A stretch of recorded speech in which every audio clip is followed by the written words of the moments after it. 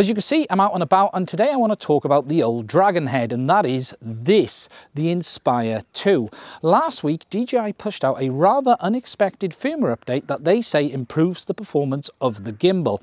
What I'm going to do today is take it for a few flights and see how it performs on this new firmware compared to the last one. Further to that though, I want to also talk about a feature, as DJI call it, that they introduced in the last firmware that reduces the power output of the aircraft if it thinks it's having a problem with the battery. This has been a rather controversial one, and some people say this has resulted in them actually losing their aircraft, either through it not allowing them to fly back or forced landing. There has been reports of this new firmware actually making that feature kick in more, and whilst I haven't tested it myself yet, I am going to be checking for that specifically as well, because I actually beta tested that original firmware last time and I wasn't able to get that low power mode to kick in. However, some people clearly has, and it has resulted in their opinion of them being not able to recover their aircraft as they would have should that feature have not been enabled. Anyway, let's get on with it first of all, and let's get it in the air, take it for a few flights, and then we'll come back and have a look at what the situation is with this update, and then talk a bit more about this feature as DJI have labeled it.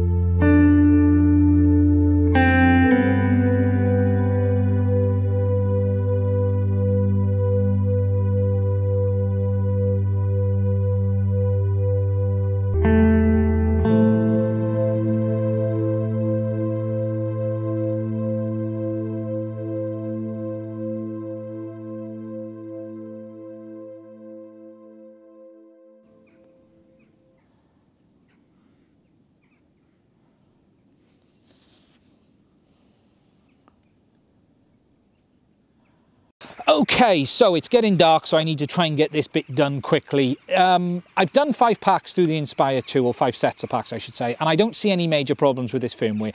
Gimbal performance is very, very good. It's probably the best it's ever been, if I'm honest. I have none of the problems I've had in the past. Whilst many of these were fixed in the last update, this is very, very good.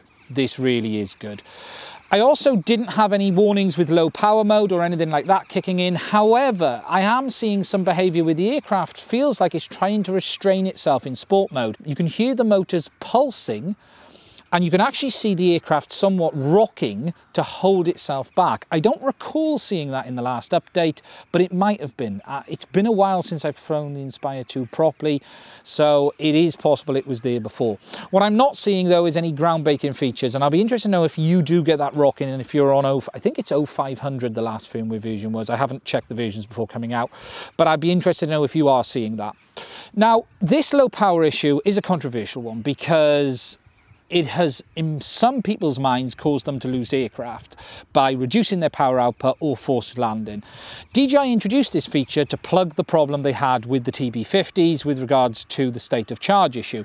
The problem for many people is they fixed one problem by creating another, because what they're doing is forcing the aircraft to do something when the user doesn't want it to do that, either land or even reduce the output, and as a result they're not able to fly back in windy conditions, for instance. For me it's a tough one, because I understand why they've introduced the fix, because they need to fix the problem, but on the other hand they fixed the problem with a new problem. And they have done this before with the Inspire 1 as well. That also got muted towards the end of its life. Whether you should upgrade to this firmware is an interesting question, and it really comes down to this. If you're on the last version that had this new power feature and you don't have any problems, I see no reason not to upgrade. But if you are on that last version before that, which doesn't have this power feature, and you're reluctant, then you have a choice. Is the gimbal performance causing you enough problems to potentially have issues with the new power feature? If it is, try it out. You can roll back, or at least I believe you can. DJI say you can't, but they did reintroduce the early version, and I'll double check this when I get home to make sure, but I do think you can still roll back today. I personally still have never had this low power issue kick in, and I'm not seeing it anymore in this new firmware, but that isn't to say it won't bite you. It seems to come up in colder conditions, or conditions where people have batteries that are coming towards the end of their life. So do take that into account, or if you're flying in very, very windy conditions. For some people, it means their Inspire 2 can't do things that it did before. So for me, what you have to weigh up is the gimbal performance bad enough that you want to try this update and potentially have issues with the low power mode? If you're in hot areas, UK, anywhere else, I don't see it being a problem. I really don't. But it does seem to be the colder, windy conditions where it is.